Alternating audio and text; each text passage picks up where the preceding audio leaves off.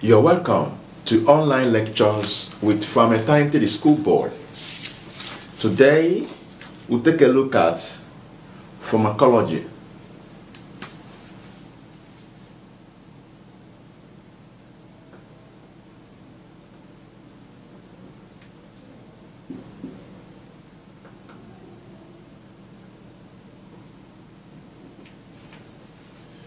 And the topic is musculoskeletal system drugs.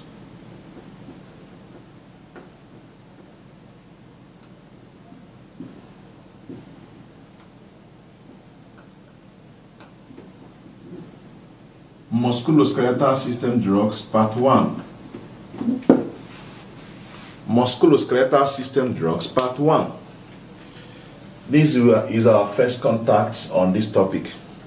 So from the name, musculoskeletal, musculo from muscle, skeletal from skeleton. So we are going to examine everything that has to do with muscles and skeletal system. Now you cannot talk of going into pharmacology or drugs for this when you don't even know what musculoskeletal system is. So because of that, we'll go into do a bit of anatomy.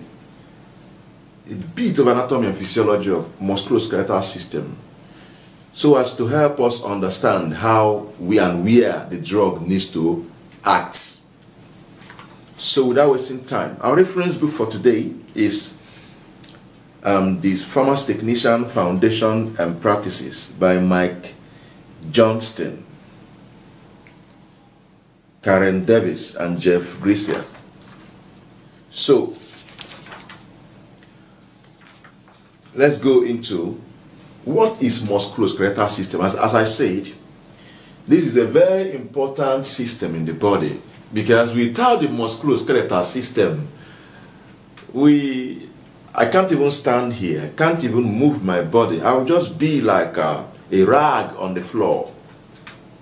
Without a musculoskeletal system, my skin and my viscera, the organs and other structures will just be lying flat like a rag on the floor. It's because of the musculoskeletal system that I can stand and my internal organs are protected. I can move, I can speak to you, because muscles are involved too. Yes, nervous coordination is there, but muscles are involved. The skeletal system are involved. So musculoskeletal system is extremely important in human body, not just human body, in the body of organisms. Okay, so that is the framework of the body. It's for support and for what? Movements. All right, so everything that has to do, excuse me,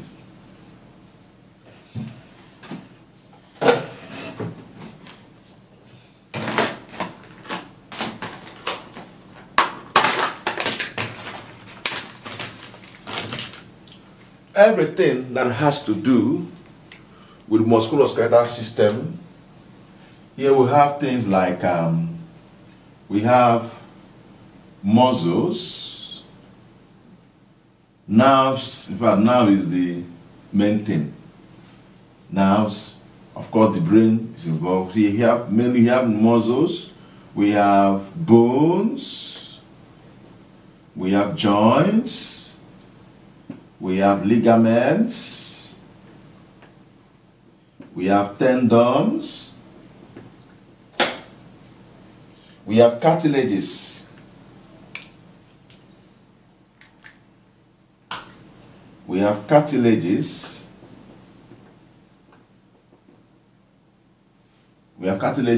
and what have you. So these work together. Muscles, the bones, ends of each of these bones, we find the cartilages are there. There they come together, meet together, interact at joints. Then the ligament helps to fasten the joints. The tendons help the muscles to get attached to the bones. Then at the joint junction, we are within the synovial cavity, the joint, the ends of the bones are covered with cartilage to minimize frictions, even though here the synovial fluid is there, so that the ends of the bones, they do not do what, collide with each other and cause pain. Cartilage is there doing the work, shock absorber. Then the nerves, the brain, the nervous system, the brain, the nerves from the where? From the spinal cord. The nerves now control all these activities. So these things work together to give a perfect musculoskeletal system. Without this coordination, these two will just be there like dead vegetables. They cannot move, they cannot do anything. So this is the chairman. The brain is the what? Chairman. Our nervous system is the chairman that controls this. Now, have you now seen the importance of knowing what these are? Another area we also should know is the diseases that affect each of these. Before we can know where the drugs and why the drug should act. Okay, so this work together to give us what? Perfect musculoskeletal system that coordinates everything we do in terms of movements and support. Now let's look at the muscles. Remember I said this is not pure physiology class or anatomy class, just one or two things, so as to prepare our mind towards the topic, because we are talking about musculoskeletal system drugs. This is pharmacology. So I will just say one or two things about the anatomy, then and physiology, then we'll take it off from there. So the muscles, let's look at the muscles. Let's say one or two things about the muscles. So of course the muscles are what? They are tissues. The muscles are tissues. In the body we have three of them. We have the what? The skeletal muscles. We have the cardiac muscles. We have the smooth muscles, or I call this one visceral muscles. So let's skeletal muscles, cardiac muscles, smooth or visceral muscles. So let's go to the what? Cardiac skeletal muscles. From the name skeletal muscles, they are attached to where? The bones. By means of tendon, they are attached to the bones for the movements and aids in the body what? Movements. Of course, the action of the skeletal muscles are voluntary. Yes, you decide to move before you move, except in disease states where the body, they are moving without uncontrolled. But under normal circumstances, movement of skeletal muscles is what? Voluntary. And the skeletal muscles are striated in shape.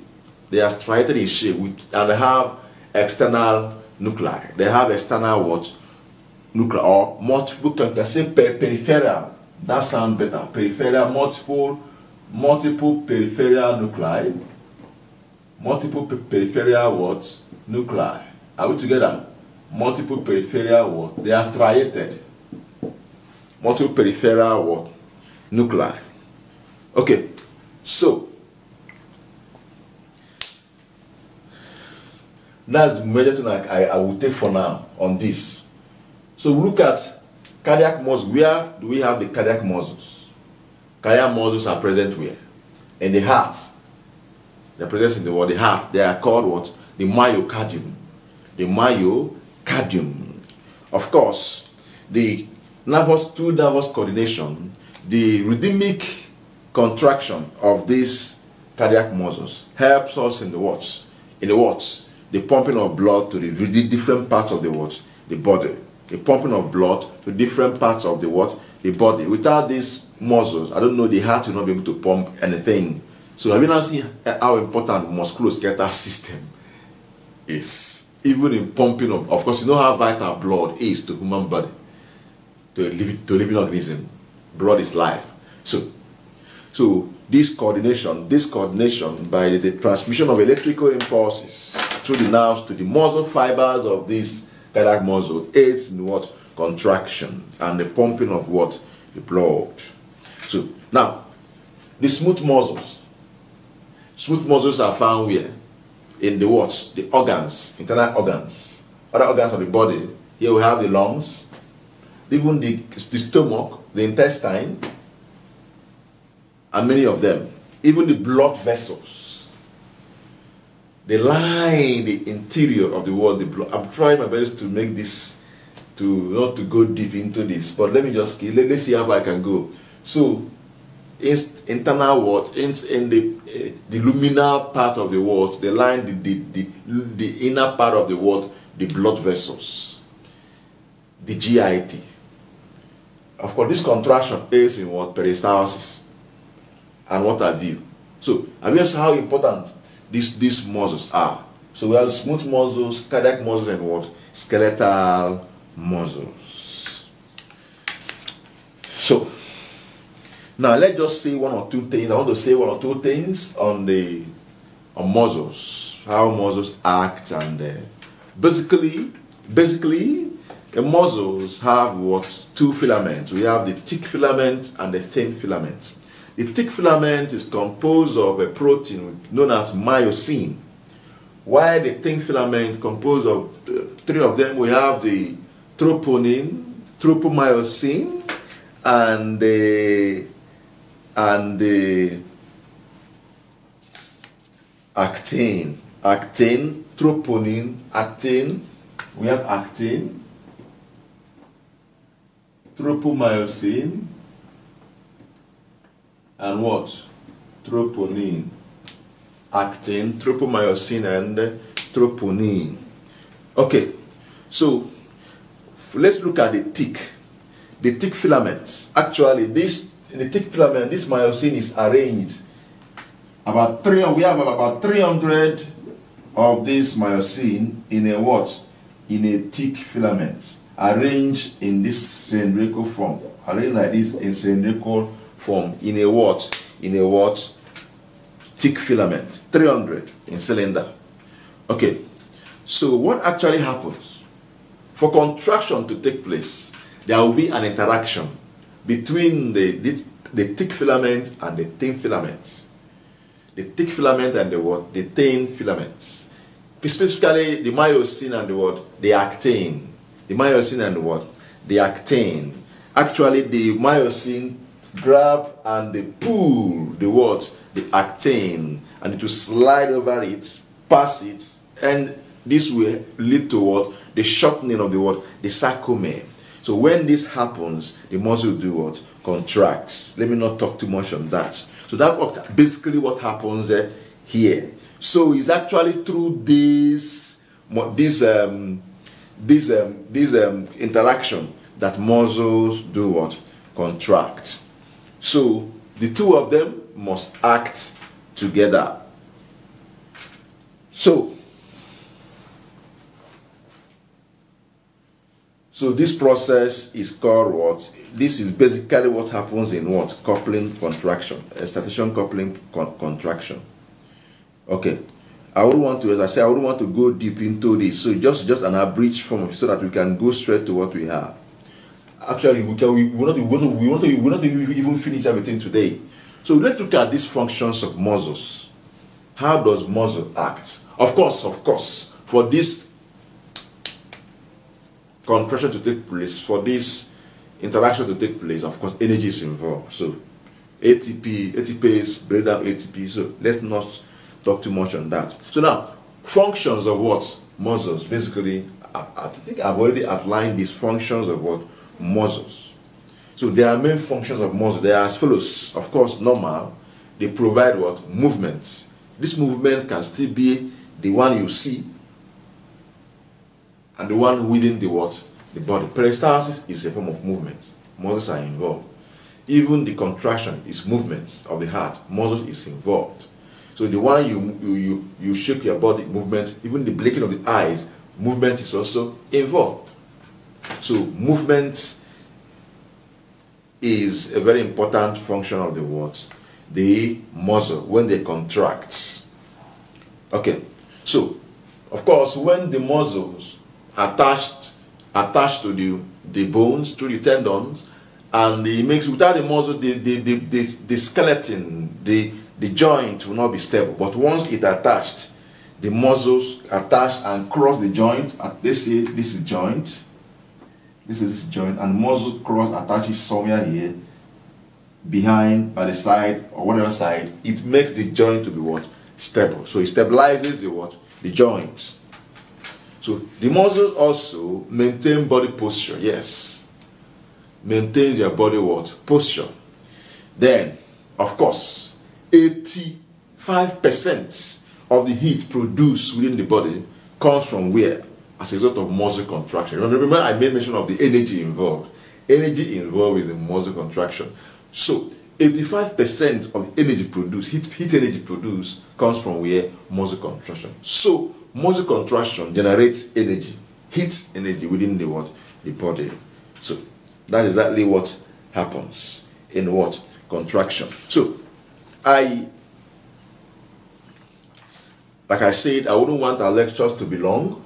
We'll cut it short so you can sit down, watch, relax, and anticipate the next part. So we'll continue from part 2. In part 2, we look at bones. Remember, we're talking about musculoskeletal drugs. So we just talked about one or two things about what?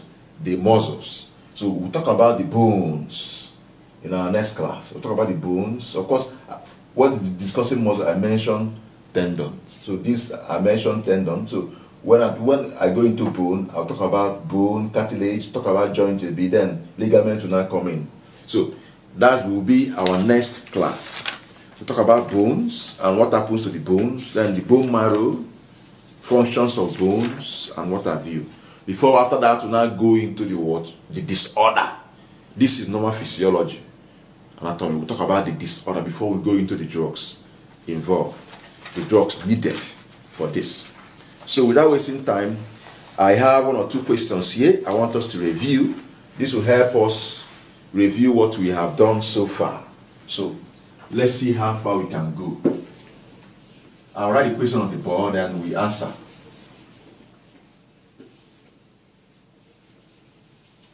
One question says, let me get a better marker. Okay. One question says, let me write it on the board.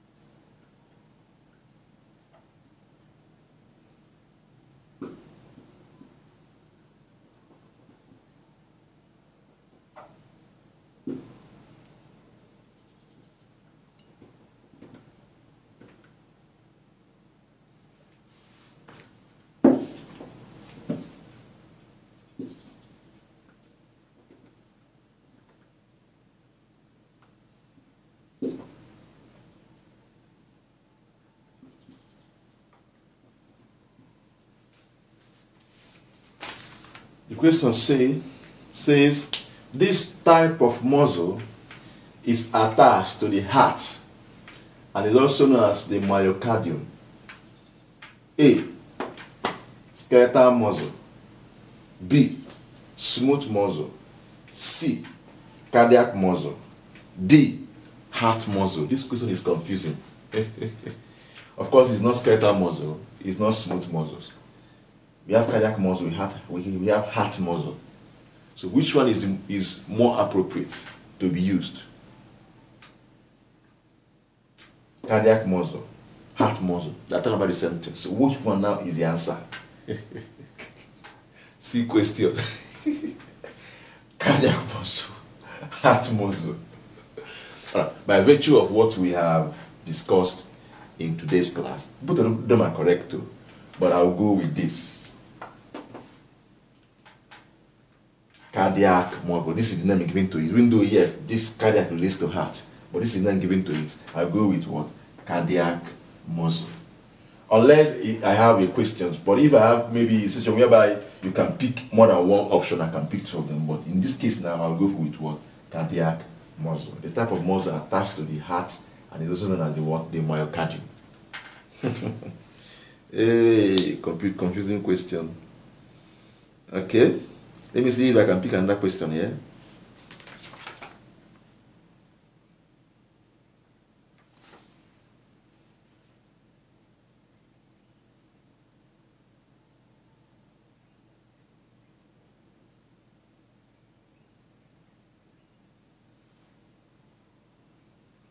Okay, another one. Another question.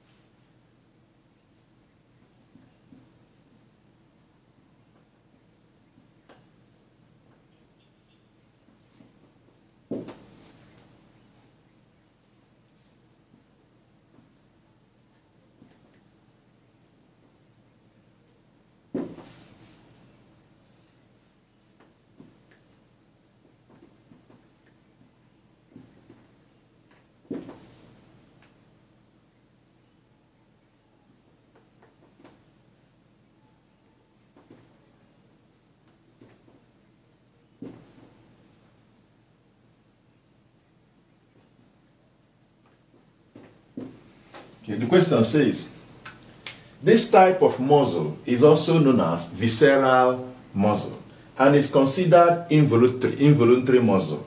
A. Skeletal muscle. B. Smooth muscle. C. Cardiac muscle. D. Heart muscle. Remember what we discussed about visceral muscle. They line where the organs, right? Organs like what? And structure like what?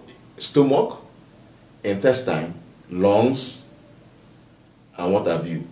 Now, these muscles, they are involuntary. Yes, I did mention that. They are involuntary. Skeletal muscle is voluntary. While the cardiac, the cardiac, visceral muscles or smooth muscles, I've already answered the question. They are what? Involuntary. You can't control their movements. You can decide not to move, go out under normal circumstances. You can decide to sit one place. But you cannot decide that the pregnancy will not take place, or that your heart will not, their cardiac muscles will not contract. You cannot take the decision. So that's why I will pick smooth muscles. They are smooth muscles or visceral muscles. It's not cardiac, it's not heart, it's not skeletal muscle. We'll stop here for today. Thank you very much for your attention. See you next time. Please subscribe to my YouTube channel so you can get information, because the full video, full lectures we upload the full lectures on our YouTube channel. Here on TikTok, we just have about no more than 10 minutes of lectures. That's the preview. But the full lectures is in our YouTube channel. Also follow our Facebook page. The name is Pharmacology, the Schoolboy, both on Facebook and on YouTube. The link for the YouTube channel is on my bio. Just click on it, go there, subscribe, and click the notification button, so you'll be among the first to get information when we post our full video. Every day, anytime, any day, I'm free. I'm always here to give lectures on TikTok, live lectures, and we also with time start our word competition on TikTok, where you sit back, we set question. If you know the answer, you call us live, tell us the answer, then at the end the winner the winners go home with what? Gift. We call it academic battle. It was a written exam before, but we are changing to what? Live, oral, do your thing, call us on phone, here on live, and we know the winner, the answer. We put it in loudspeaker so that the whole world will hear. We take a decision on the winner, and that's how it will go. So thank you very much for your attention. Please always be here. Follow this TikTok so that you get notification whenever we go live. And God bless you as you do so. See you next time.